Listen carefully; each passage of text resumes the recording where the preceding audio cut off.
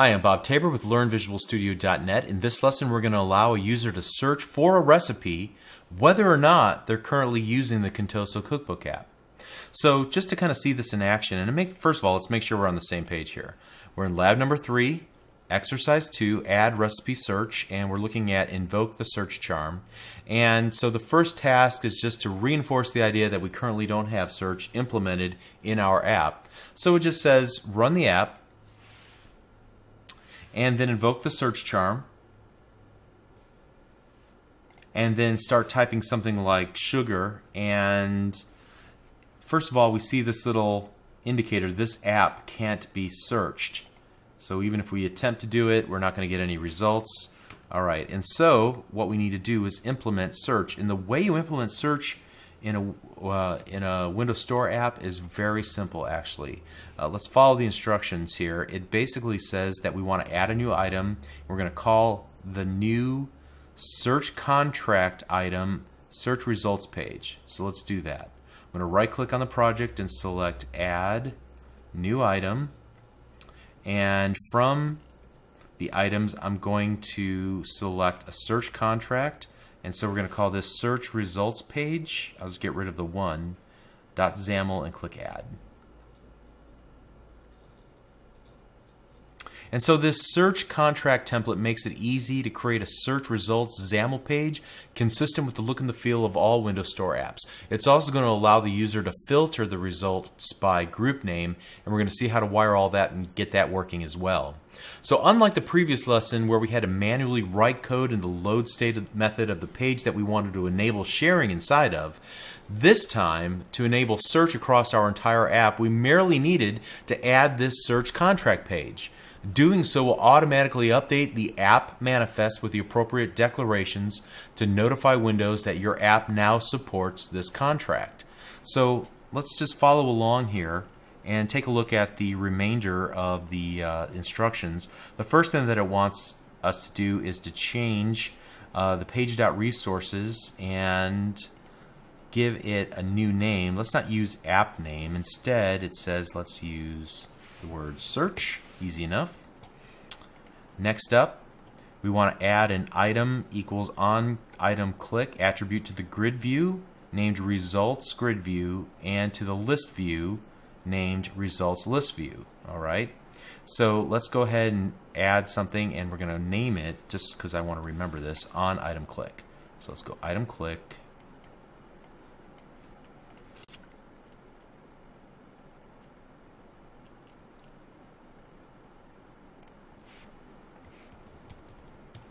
And I'm going to paste in the name of that method, and I'm going to do the same thing here in this list view as well. And then, just to make sure we have it right, I'm going to navigate to the event handler. All right, there we go. Very good. And so the next thing that we want to do is add the following method to the search results page class to navigate to the recipe. Okay, we've already done that, so I'm just going to copy out the bits that I need here. Control C, and I'm going to paste them here. All right.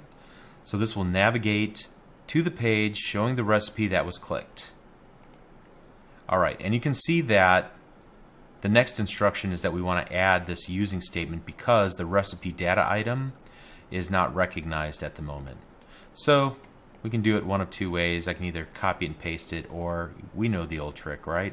It has a little blue line underneath the R in recipe, and I can just click it, get the drop down arrow, and we can add the using statement automatically, and that seems to do the same thing. Great.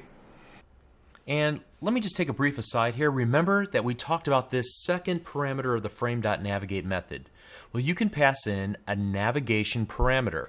Now in this case, we're passing the unique ID from an instance of recipe data item, the instance that the user clicked on from the search results page. This is a very pliable way to send objects or collections of objects between pages in your app.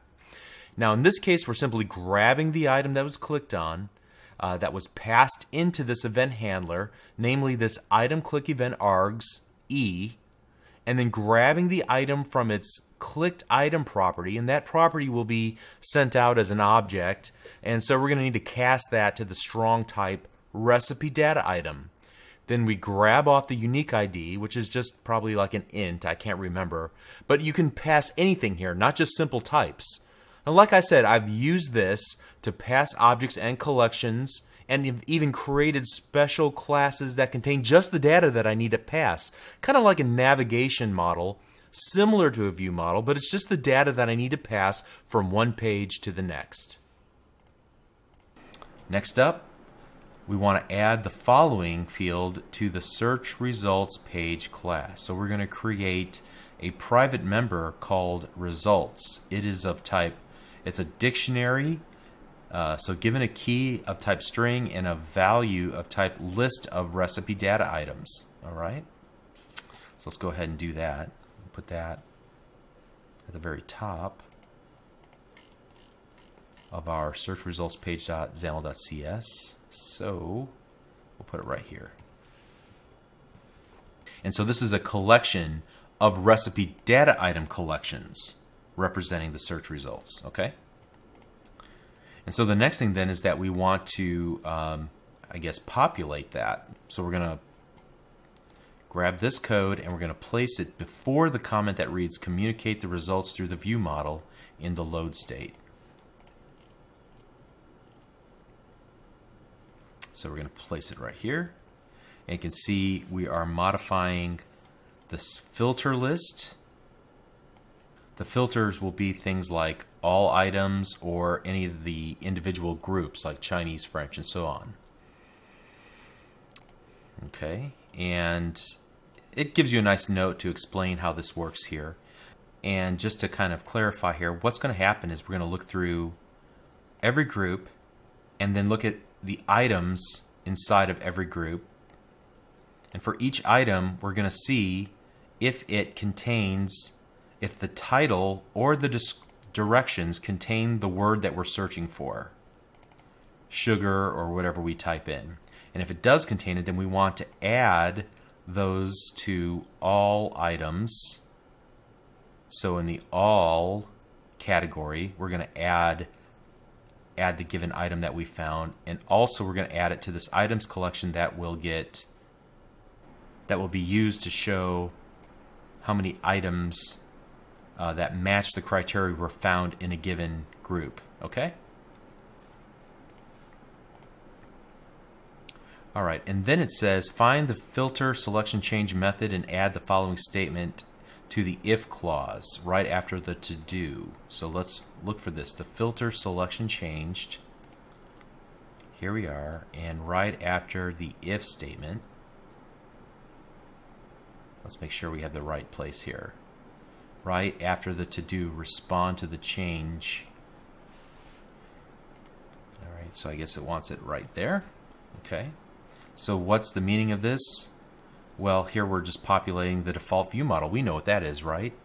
And we're going to put into it the results that we've captured that will contain each of the groups, the group titles and the items that belong to that group that meets the search criteria.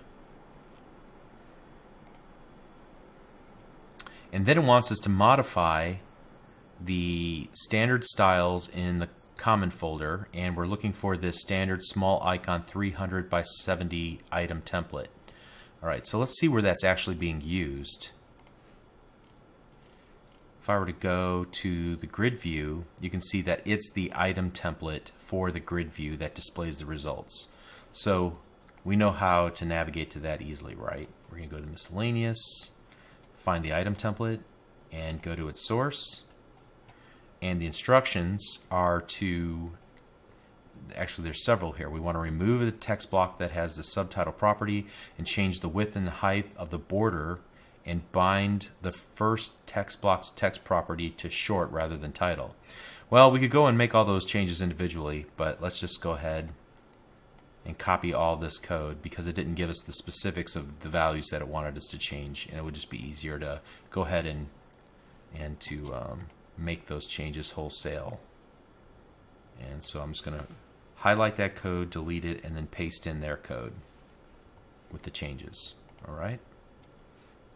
So now we're using short title, and the the border will be different and so on. All right, and so that's all we need to do at this point to get this working. Let's go ahead and run the app.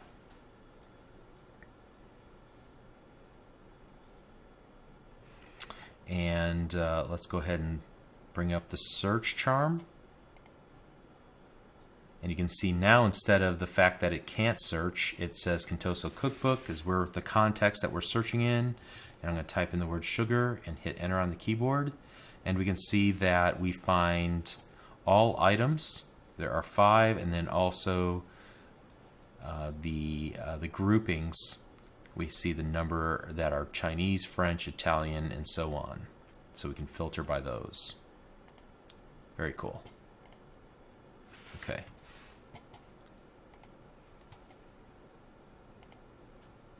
Now, before we move on and complete exercise, or task number 3 rather, I want to take a quick look at the package.appx manifest from very early on. And this time I want to open the declarations tab.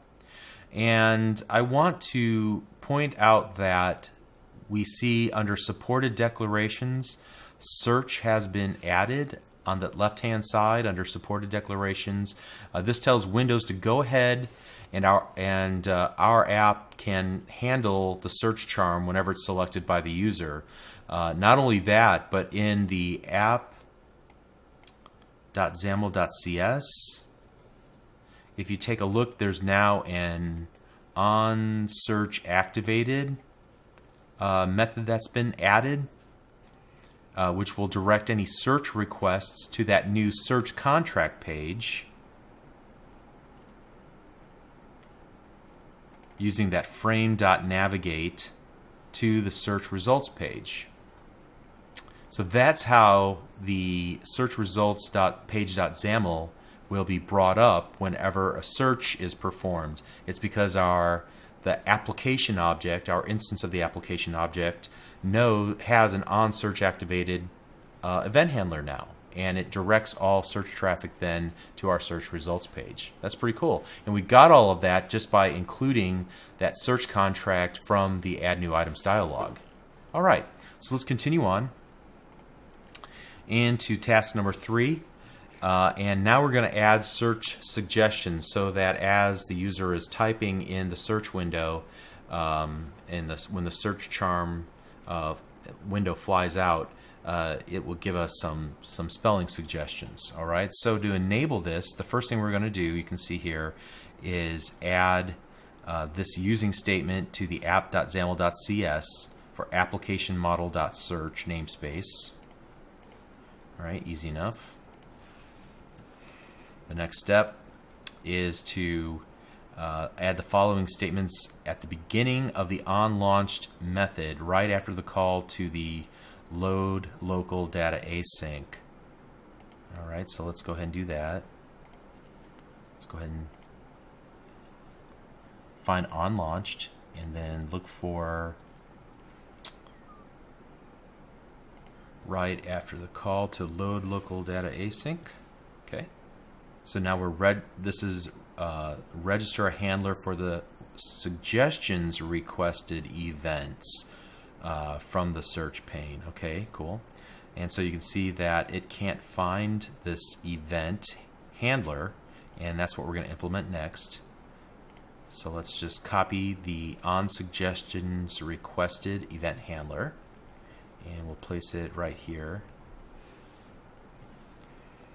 And so as you can see, whenever the user starts typing into the search pane, our app can now handle the suggestions requested event, and we can start providing options.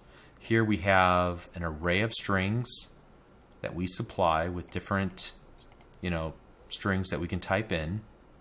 If any of those terms start with the letters that have already been typed into the search box, and if so, then we want to append that query suggestion to the list of query suggestions that the user sees in the search box. Okay, and so it asks us to go ahead and start, and we'll type in start typing sugar and see what we see. Okay, so here we are. Let's go and get the search charm opened up. And now I'm going to type SU, and you can see it gives us search suggestions. That is a very neat feature, and it cost us very little to implement that. Okay, and it would be easy for us to just take an existing list or observable collection of items that we already have, and instead of using that hard-coded array of strings that we saw, to just supply that instead, and so we could provide many more suggestions. And I'm hoping to use this extensively on an app that I'm building. I'm very excited about that feature. There's one thing left to do. You know, up to this point, we've gotten our search to work only inside of our app. However, what if we wanted a user to allow a user to search from any app, but search inside of our Contoso Cookbook app? So if we take a look, there's a note here that explains that if our app isn't currently running and the user types in a search and then clicks our app's name and icon in the search charm, then we'll need to launch our app and immediately display the search page and perform the search. So that's what we're going to do right now. So open up the app.xaml.cs and find the onSearch activated event. So we're already there, and let's look for onSearch activated. And then we want to add the following statements to the beginning of that method. And so let's copy them and paste them and then take a look. So I'm going to put them right here under this to-do statement. So the very first thing that we're doing here is making sure that we understand what was the previous execution state. We're not ready to talk about the process lifecycle of Windows 8 app just yet. That lab is coming soon.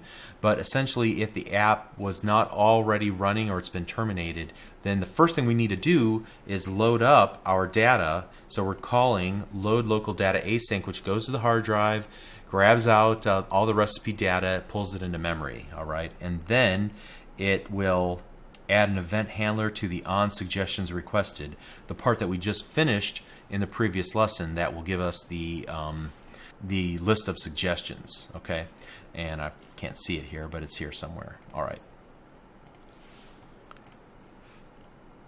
And so here's what we want to do. We want to make sure that our Contoso Cookbook is not running. So I'm just going to right-click in the Windows bar, the task bar, and I'm going to bring up Task Manager, and I'm going to make sure that it's not currently running, and I see that it's not, so that's good. And then we want to go to the Start screen and display the charms, and then we're going to start typing sugar. All right, so here we are, bringing up the search charm, and we're going to start typing sugar. All right, and I'm going to go down to the Contoso Cookbook with the arrow keys on my keyboard. I'm going to hit the Enter key on my keyboard. And so if you don't get the results you expect, I would encourage you not to panic. First, we're going to try rebuilding the app. It's possible that we're working with an older version of the app prior to implementing the new search functionality. If that doesn't work, then begin to look at the code that you added. Now, in our case, we have the luxury of comparing that code against instructions. But if you're working on your own app, you may want to set breakpoints or do what I suggested earlier in this series and just stare at the code and make sure it's doing what you intended for it to do.